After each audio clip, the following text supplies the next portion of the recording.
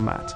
Welcome to Global Defense News and Analysis. Today, we examine the evolving beast mode configurations of three major stealth fighters: China's J-20, Russia's Su-57, and the US F-35. Each of these aircraft, designed for stealth superiority, has adapted to carry external weaponry, significantly increasing their firepower at the cost of radar visibility. This article compares how each nation has implemented beast mode in its flagship stealth fighter, its advantages, and strategic implications for modern air combat.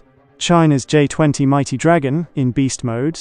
The Chengdu J-20, China's most advanced stealth fighter, was initially designed for stealth and air superiority missions. However, recent images reveal that the People's Liberation Army Air Force, PLAAF, is equipping the J-20 with externally mounted weapons, increasing its firepower.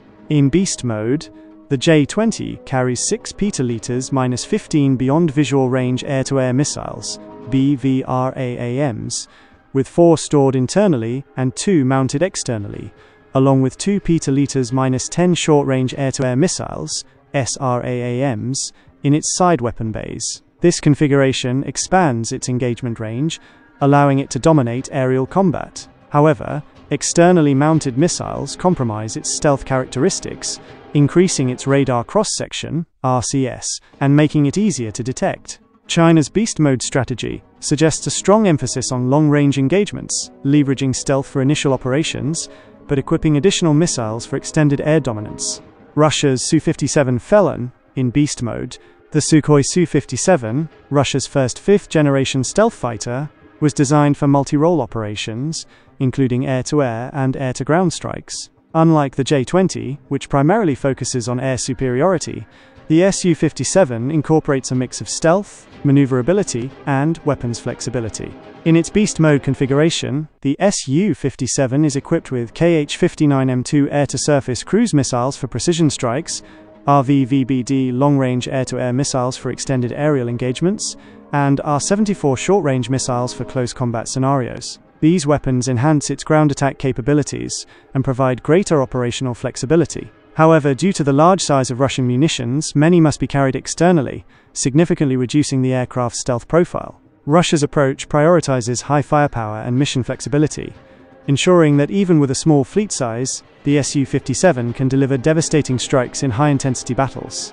US F-35 Lightning II in beast mode. The Lockheed Martin F-35, designed as a multi-role stealth fighter, has a well-documented beast mode optimized for high-intensity combat missions. Unlike the J-20 and Su-57, the F-35 was specifically designed to transition between stealth and non-stealth configurations based on mission requirements. In its beast mode, the F-35 can carry up to 14 AIM-120 AMRAAMs for superior air-to-air combat, GBU-31 JDAMs, and small-diameter bombs, SDBs, for precision strikes, and AGM-158 Joint Air-to-Surface Standoff Missiles, JASSM, for long-range attack missions. This configuration allows the F-35 to maximize firepower while still retaining its ability to return to stealth mode once external weapons are released. The F-35's approach ensures maximum mission adaptability, whether operating from land bases or carriers, with the F-35B and F-35C variants.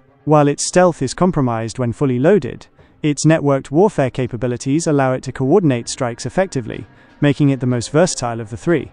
Comparative analysis: J-20 versus Su-57 versus F-35 beast mode. Each fighter has distinct strengths and weaknesses in beast mode. The J-20 primarily excels in long-range air superiority, carrying PL-15 missiles to engage enemy aircraft at extended distances. However, its stealth reduction is moderate due to its external loadout. The Su-57, designed for multi-role operations, focuses on a combination of air-to-air and ground attack missions. It can carry Kh-59M2 cruise missiles and RVVBD long-range missiles, but due to its reliance on external storage, it experiences the greatest stealth reduction among the three. In contrast, the F-35 is the most adaptable, capable of switching between stealth mode and a full combat loadout of up to 14 AIM-120 AMRAAMs, JDAMs, and JASSMs. While its stealth is moderately reduced, it remains highly effective for both air superiority and precision strike roles, including carrier operations. The J-20 is best suited for long-range engagements, leveraging its stealth-first approach before shifting to high-firepower combat. The Su-57 prioritizes firepower, with ground strike flexibility but at the cost of stealth. Meanwhile, the F-35 remains the most operationally flexible, capable of adjusting to both stealth and full combat roles as needed. Final thoughts. The future of beast mode combat. The increasing adoption of beast mode configurations among modern stealth fighters underscores a shift in air combat tactics. While stealth remains essential, the ability to maximize firepower when necessary is becoming equally important.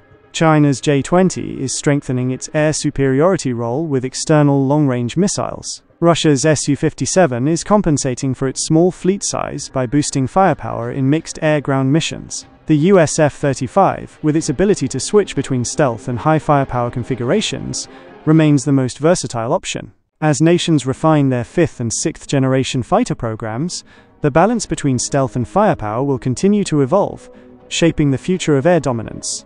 Thank you for listening to Global Defense News and Analysis. Stay tuned for more in-depth military and defense updates.